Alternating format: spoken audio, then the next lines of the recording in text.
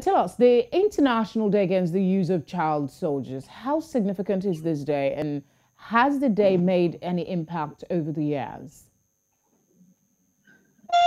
How significant is this day? Extremely significant in the sense that we can't continue to, turn away our faces while young children, underage kids, are used for things that are for adults. So it's like having children becoming adults all of a sudden, and especially for things that are totally absurd and out of line for very young kids. I mean, all over the world, except for some of the war-torn areas in the world where children are conscripted into carrying arms and becoming young soldiers. I do not foresee why any sane society will, begin to have young children in the formation of their military as child soldiers. It is unbelievable. It is totally inhuman. And this day symbolizes a very critical day in the life of young children. And I think that more countries should beam the lights and spotlight this day to ensure that, it becomes a front burner kind of conversation. 4 out of every 10 of more than 300,000 child soldiers worldwide are said to be girls. Is this statistic frightening? Is it even correct? Well, it is frightening, and at the same time, I don't know how these data are being collected, but I can tell you that four girls in every 10 is scary. I didn't even realize that. For even our normal, usual military formations, you hardly find women, especially in Nigeria. You hardly, if you're looking at when would we find the first female defense minister, it may be a long walk.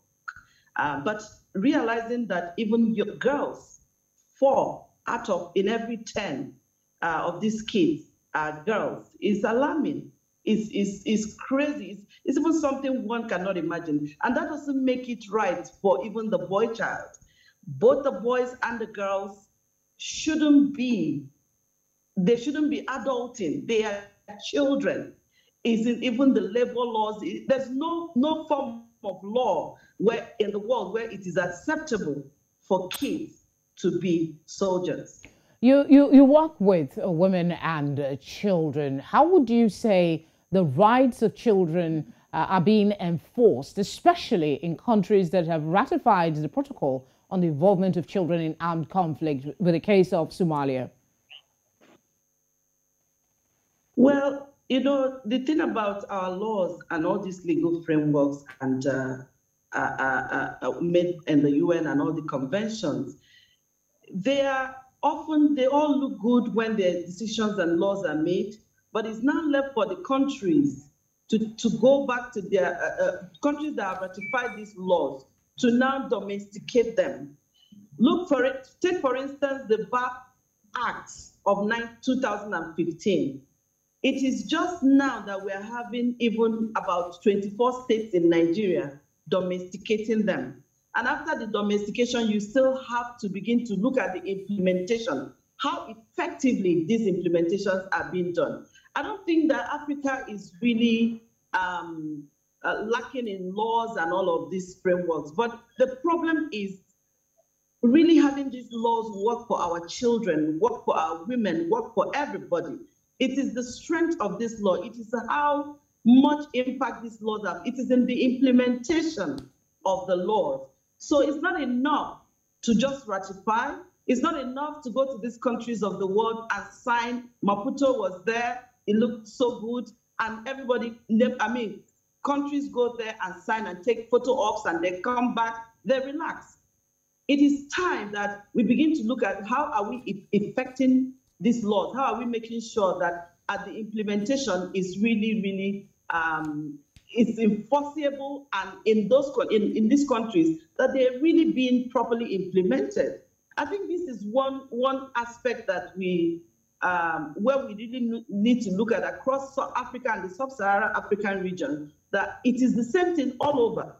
It's not just Sudan. Even in Nigeria, you can see children, becoming, what do you call them? Being used as terrorists, being used as suicide bombers. It's not just the soldiers. So it's not enough to make laws, also to make sure that the laws work for the are people. Implemented.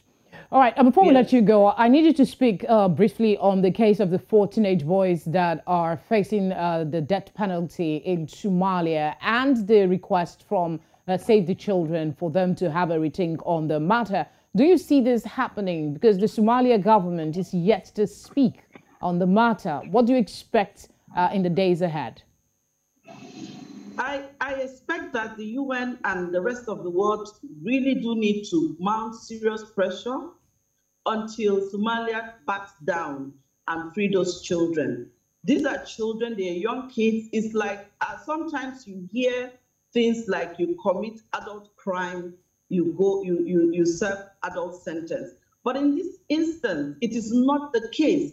Children are children and should be treated as children. I mean, they have to be that intermediary of space where you can hold forth for children, young lives who are still forming. They're not fully formed. They may make mistakes. And this, when you even conscript them into formations that you shouldn't find children in, it complicates the matter. So I think that these children have been put in a place they shouldn't even have been in the first place, and their actions that come afterwards, they should not be responsible for things. They're not even of the age of taking responsibility. They're not adults. They are children. They are indeed children. Thank you very much, Mary Ikoku, founder, Emerged Women and Child Rights Advocate. Thank you for your time. Thanks for having me.